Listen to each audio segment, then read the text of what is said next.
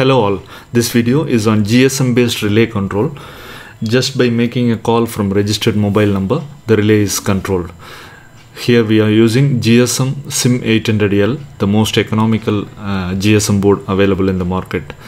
We'll be using a valid SIM, this 800L module. The power source used is 3.7 volt lithium ion battery. 3.7 volt 2600 milliamps lithium ion battery, and for charging this battery we'll be using this TP4056 charge control module. This is best for charging 3.7 volt batteries. It has got over voltage, low voltage and reverse polarity protections. We can connect this to battery, that is the B plus and B minus pins can be connected to battery, and out plus and minus can be connected to the load. And for charging the battery we can use our normal cell phone charger. The red LED indicates the battery is being charged.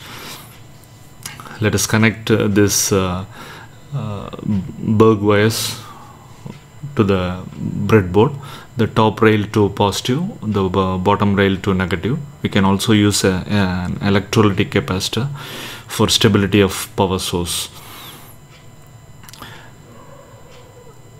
And we'll be using a level shifter at RX pin of GSM module.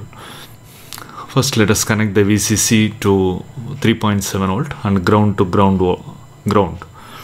And notice the LED blinking. The LED will blink once per second. It means it is searching for network, and once it gets the network it becomes slower. That is, once per 3 seconds means network is ready. If it blinks every second, then it is searching for network, and if it is blinking slowly, then the network is received. If you do not get a network, you can use an external antenna like this. Now let us connect the TX and RX pins. The TX of GSM is connected to RX of Arduino. Here we are using in the code software serial, so we will be using a 7 pin, that is D7S RX. So RX goes to TX of GSM, and RX of GSM cannot be connected directly to TX of Arduino as the level varies.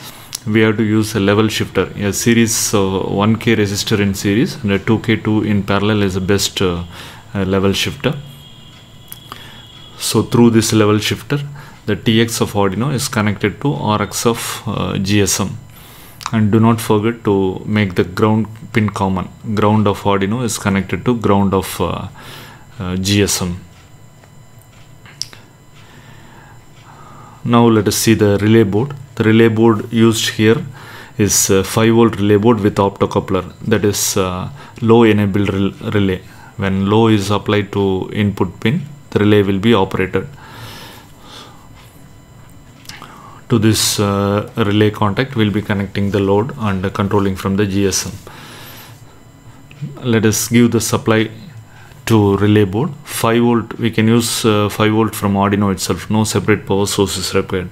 5 volt is connected to VCC, ground to ground, and for signal we will be using D4 pin of Arduino. D4 is connected to IN1, that is the first relay is going to be controlled. IN1 is connected to D4. Now connect the USB to PC, and then note down the COM port allotted to Arduino. Now let us see the code.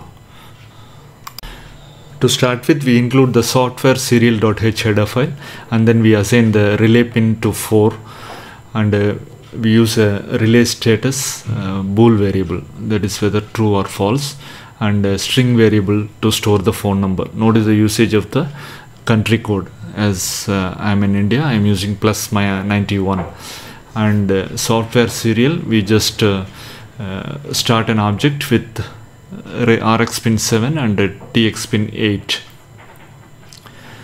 and we declare string variables to store the phone number and other data. Inside setup we use the reserve function of the string to store the string data.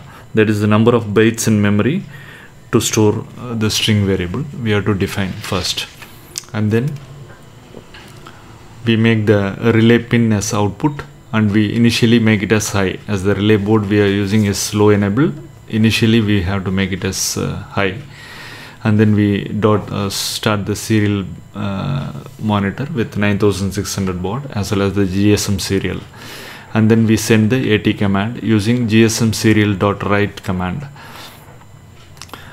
As by default SIM800L is in auto baud. It is must to start with AT command and then the AT plus IPR to set the baud rate as 9600.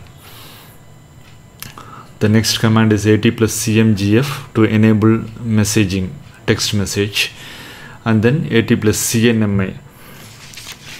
These two commands are used for message control. That is for the next video. And the CNMI command, the second parameter means that incoming messages are shown directly and no storage. And then we print the serial data what we are getting, that is using the read string. We just print the whatever we read it on GSM serial. Finally we enable the caller ID using AT plus clip equal to 1, and inside void loop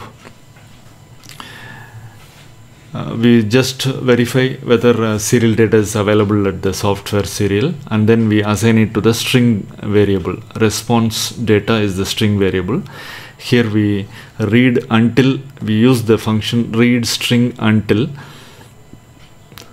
the new line we read the string, and we assign it to response data. Now the response data is having the data available in the serial, software serial, and then we use the serial.println to print the data on the serial monitor, and then we call the parse function, that is a user divide function. Let us see the parse function now. Inside parse we just check for the string, that is inside the response data string we just verify whether there is clip, that is whether it is ringing or not. Suppose you make a call to that number, you will get a clip and then the caller ID number. So we use the index of function to verify whether you are getting CLIP, and if you find if index of clip is there, it will give an index value. Now we have to parse out the sender number, that is the caller ID, and then we assign it to sender number. Here we use the substring function of the string to parse out the sender's phone number. This substring function takes two parameters, the first parameter from and the second parameter to. That is from this point to this point it will parse out the data. So for from parameter we use the response data dot index of. So we just search for the index of up to clip and then the double quote. So it will give the index number of that double quote. And to the second parameter we use the response data dot index of and then the clip plus 21 characters.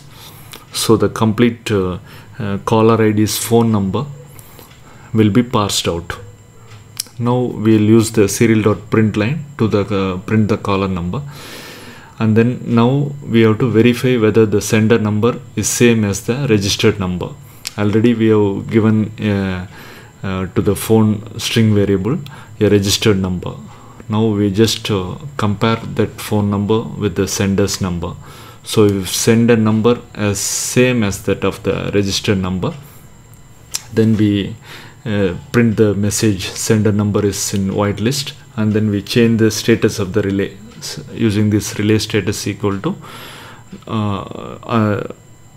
not relay status. So if initially relay status is high, it will become low.